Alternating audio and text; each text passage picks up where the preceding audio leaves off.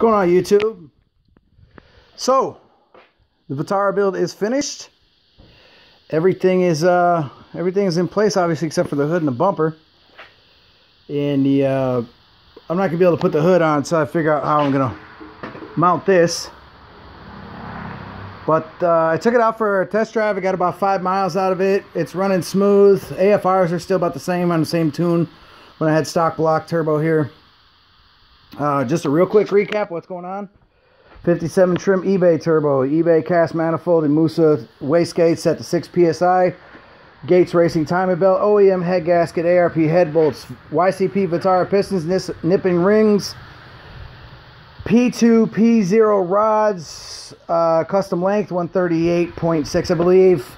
CX Racing intake, what do you call them? Intercooler kit and piping. F23A intake air temperature sensor threaded into the pipe here. Gretty, that came with the CX Racing blow-off valve. They suck, but I just tightened it down. Still running factory 240cc injectors. Going to be throwing thousands in here soon, though. What else do we got here? What else?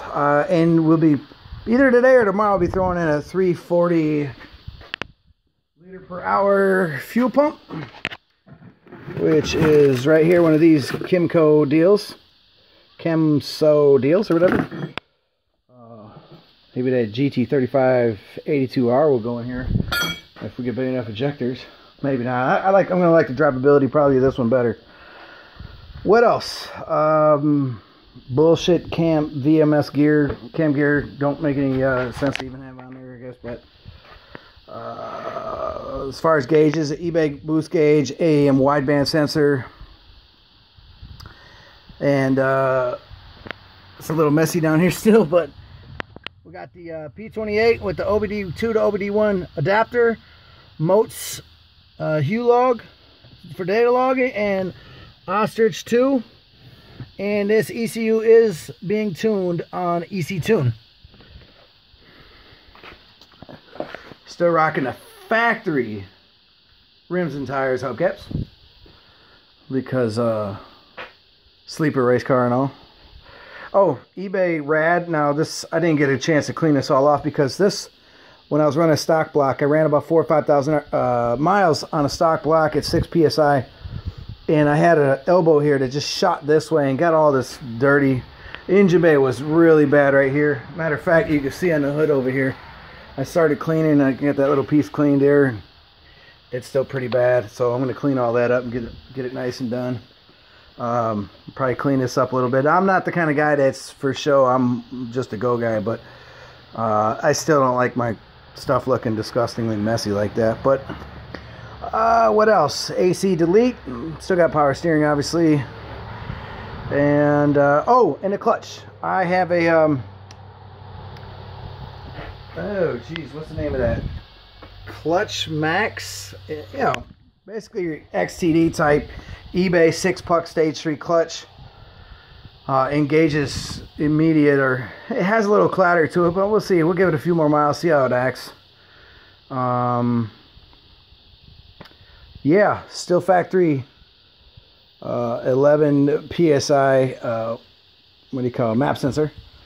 And yeah, I don't know, I'll shoot a video here soon for the channel, doing a couple polls. I might do a comparison video. Well, I gotta turn the boost up a little bit. I want to get up to 10 pounds and possibly put some Prelude injectors in. We'll see. But in the meantime, she's running smooth, not overheating. There's absolutely nothing showing up in the oil as far as any oh, and the bearings I've got in here are ACL rod bearings and King main bearings, if you will. Because when I got these P2P0 rods, they came with just a set of rod bearings, but you'll see in a later video, and I do a very detailed video of me pulling this engine out and rebuilding all this. I show you the bearing on there that was wearing out more towards the tranny end. You're starting to see copper on it, and so at that point I was like, well, I better order a set in this. I had to wait another week to get this finished because of that, but you know, obviously in your opening up a engine like that, you don't want to leave anything to hang.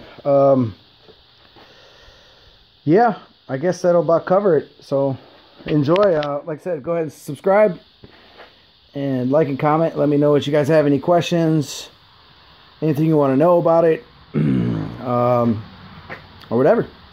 Thanks. Catch you later.